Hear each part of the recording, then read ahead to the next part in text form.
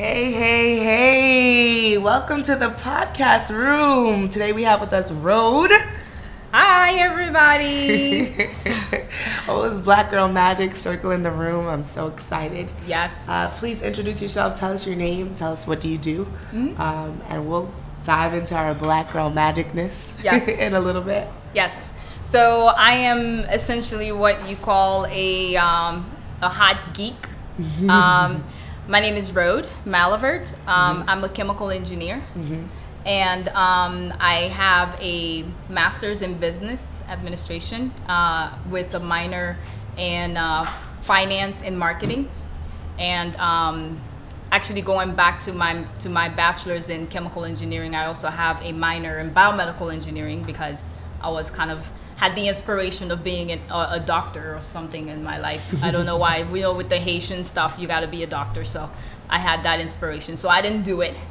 And I also have a minor in applied mathematics. Wow, fancy. Yes, Very I am fancy. a fancy girl. That's good. Talk about, I mean, obviously in our Haitian culture, you know that it's really highly recommended that we go to school, we get all these degrees, and we, we have a standard that we have to meet. Yes. Can you talk about sort of the stigma in terms of, did you get all those degrees because it's something you personally wanted? It's something that you've dreamt of since you was a child? Or did you kind of have, on ti mami ka pousse ou pour dire, faut aller l'école, oui? Yeah. For doctor? For engineer, well, there is that stigma, right? For engineer ou bien for doctor or avocat or you nothing. So yes, right. And on top of that, I'm a petit pasteur. So oh God, girl. Yes. So I had to get rid of the thing of petit pasteur pas bon. So I gotta go.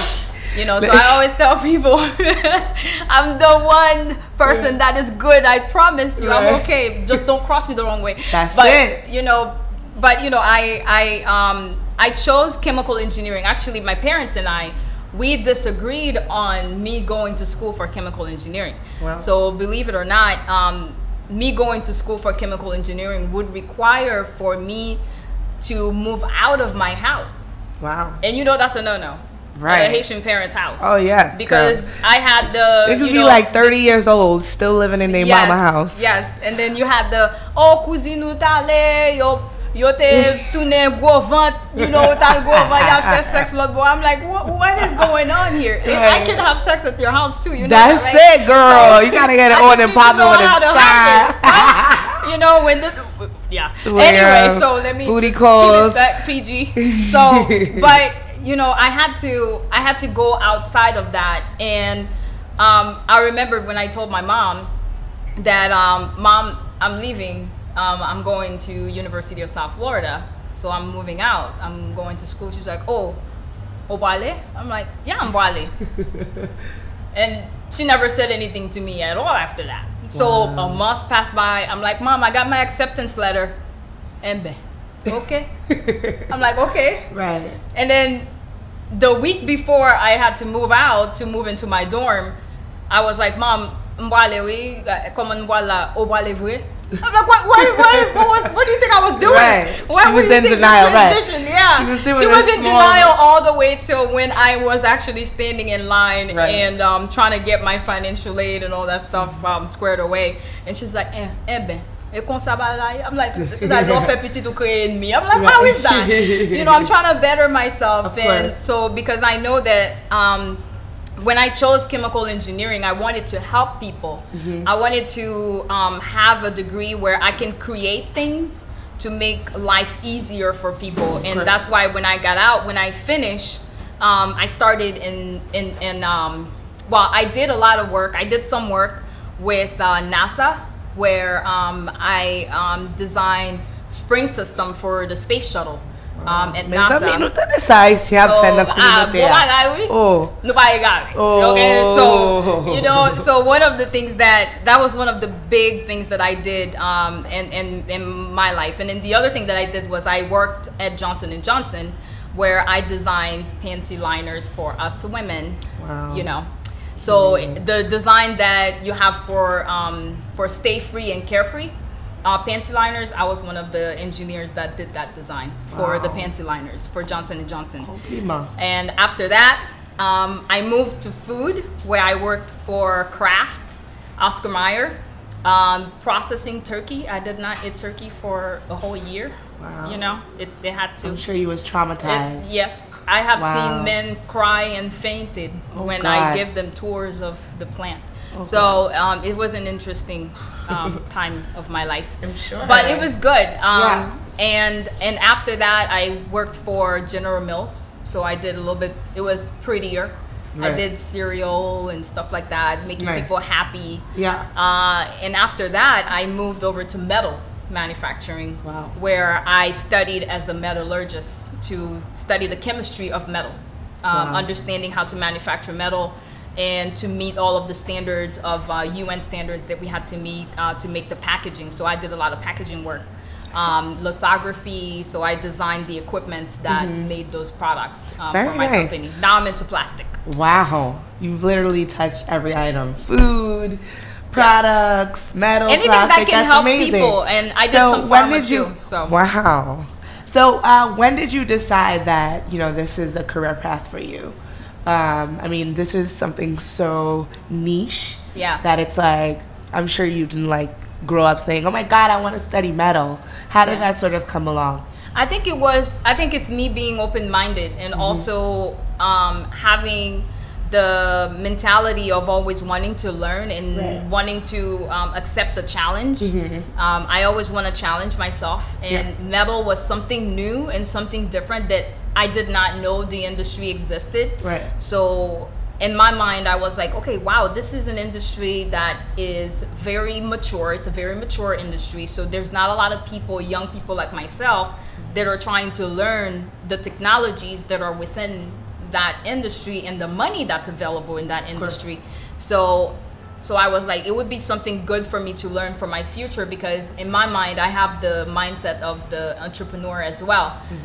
Eventually, I want to be that diverse person where I can tell someone, you know, if you want to manufacture, you know, a packaging that's made out of metal, I can tell you what chemistries you can use, and I can tell you what kind of equipments you can buy and how you can build your process so it can be a lean manufacturing process and safe and processing to, you know, OSHA standard and UN standard and all those things. So I think it's that's one of the reasons why I kind of chose that path. It kind of just fell into it where it's my mind. I always love the challenge, so I just keep when it presents itself, and if it's good, I just accept it. Nice.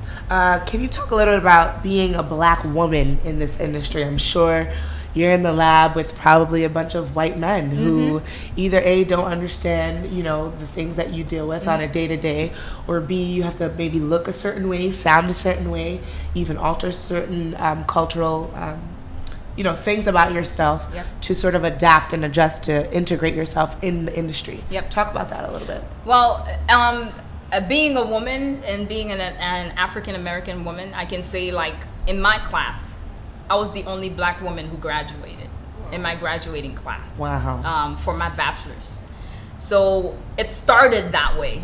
So when I got into the industry, and I started to climb the ladder of the corporate world, it got smaller and smaller to the point where, you know, I was the one to dictate to white old men on how to do something. So there was you're too young, you don't have enough experience, you're Black, you're a woman, you can't tell me what to do. I've been doing this for years. What do you know? You're some little kid, or, you know, you speak with an accent, you know, even though some people, they say, you know, I've been in the US for a long time, but a white person can still get my accent. Of course. And some of them, they have that problem, but for me, I built a tough skin.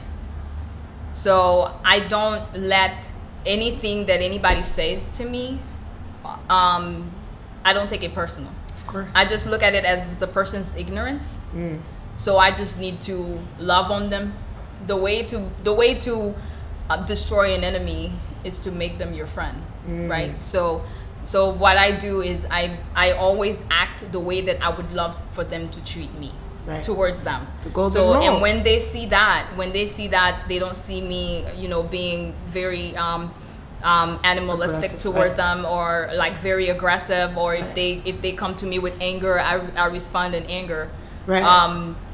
They kind of pull back a little bit, and they look at me in a different set of light, because I'm not the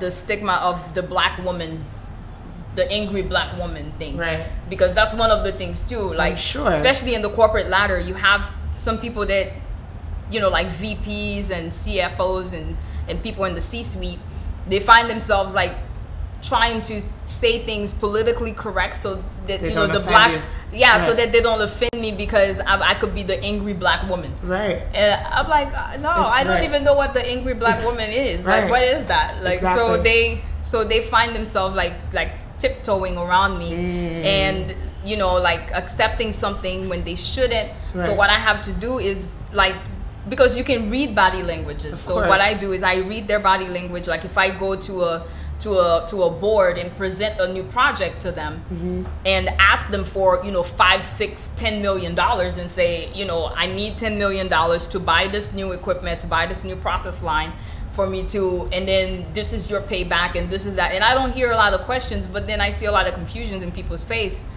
I'm like, so what is bothering you about this? And that's when you start pulling questions literally out of them by asking them questions. You don't just take it, because what you don't want to happen, especially in the corporate world where I'm at in manufacturing, what you don't want to happen is you make those people make an investment. Right. And then it doesn't pull through, because then you lose your credibility. Of course, as an expert in your field, and they'll be like, oh, she doesn't really know what she's doing. She just has the degree, and I do not want that, and you don't want that either in the industry as well, because it circulates. Yeah, let's shift gears a little bit. So obviously we're in Haiti right now. Yep. Yeah. The heat is great. Anyways, so how have you sort of spilled over what you're doing in the States and giving back or contributing to the Haitian manufacturing scene? I mean, we're at this tech summit. Yep. Talk about what brought you here, and what kind of work are you looking to do, or are you already doing?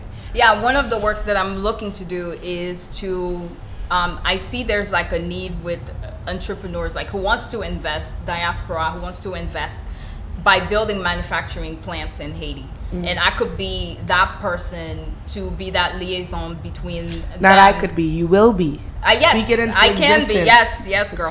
I can be that person who will help them build their manufacturing process to American standards, and have the American standards that they need. And you have ISO certifications, you have UN certifications, you have all those different FDA, USDA, and if you have those, then you have companies like Coca-Cola, Frito-Lay, and all those people who will come and try to buy raw materials from you. Sure. So then that creates that ecosystem that you need in this country, where you have money pouring in from exterior, from those companies, like those big Fortune 100, Fortune 500 companies that are looking to invest back, and they will look to see, just like Mexico, right? They build manufacturing sites in Mexico because you have people that came from Mexico, that studied in the US, that went back, and they build those manufacturing sites to their standards.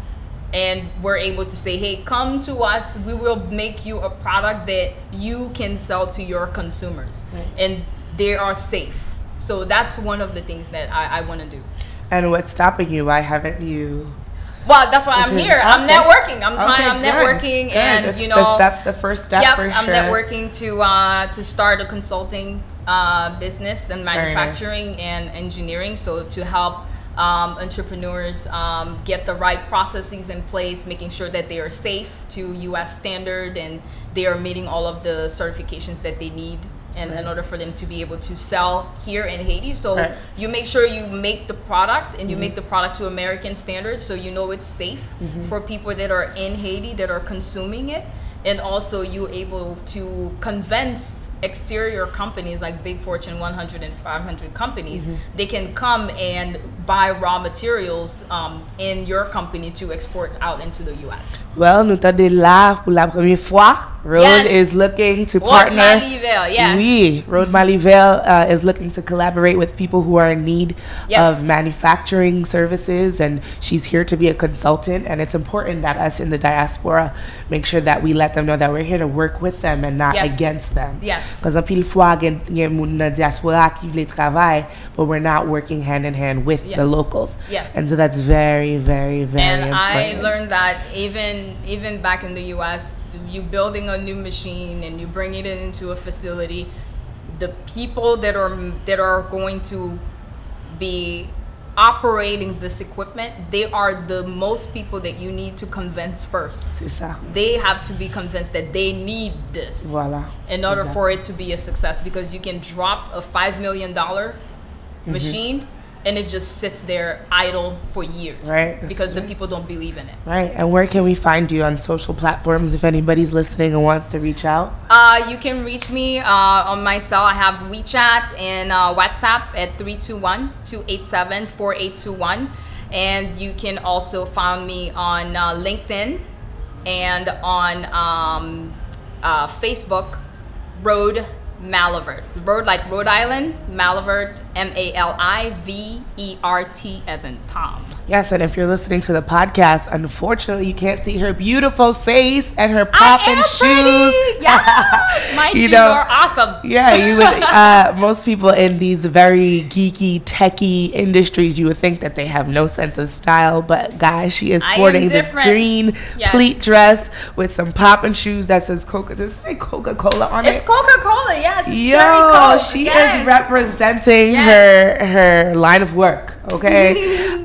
And popping earrings, girl, you look great. Thank you. So do you. I'm loving that yellow on you. Thank you. It's important. I'm so happy that we got women like you in the industry making things happen, making strides, changing the face of our intellect, because you know, especially in the Haitian culture, you know, women for a very long time have been suppressed, and you know, for a long time we weren't allowed to go to school, we weren't allowed to do certain things. So the fact that you're changing that narrative, and you know, there's also the narrative of Haiti and the positive images, but there's also women. You know, we have to fight more, harder, probably harder than the men do, because we have there's the Haitian barrier, but then there's also being a woman. So and please, you can please contact me if you need help with building your resume, because I also help people with that. That's something that I do because I just want to help. It's not something that I charge people for. So I know I'm all over the place. No, but I not do all help over, people. girl. I love to help young people, young women, young men who are looking to, because our school system in the U.S. or in Haiti, I think that's that problem that we have. I was talking to some of the people that are at the tech summit. We were talking at our table. That's what we're lacking. We're lacking the part of the education where you teach the students, how do you survive outside once you graduate? How do you sell yourself? Exactly. And I do help students with that. That's something, that's a passion of mine that, you know, I had to find somebody to help me. Mentors. But, you know, I'm willing to mentor people because, you know, it's something that's difficult to find a good person who is willing to help you to strive and grow in your career. If that's what my God, c'est un plaisir. Rhode, you are the bomb, and you're on the road to success. I'm so happy to see what you have in store for us. Our country needs you, and I'm happy that you're black and you're a woman and you're just in the forefront. That's it. Woman empowerment. Compliments, sis. I'm so proud of you. Keep up the great work. Thank you. Thank you, guys. So you've been listening to the podcast room. We're live at the Haiti Tech Summit. My name is Tadia, and it's been a pleasure for me to be here with you guys today. Thank you. Bye.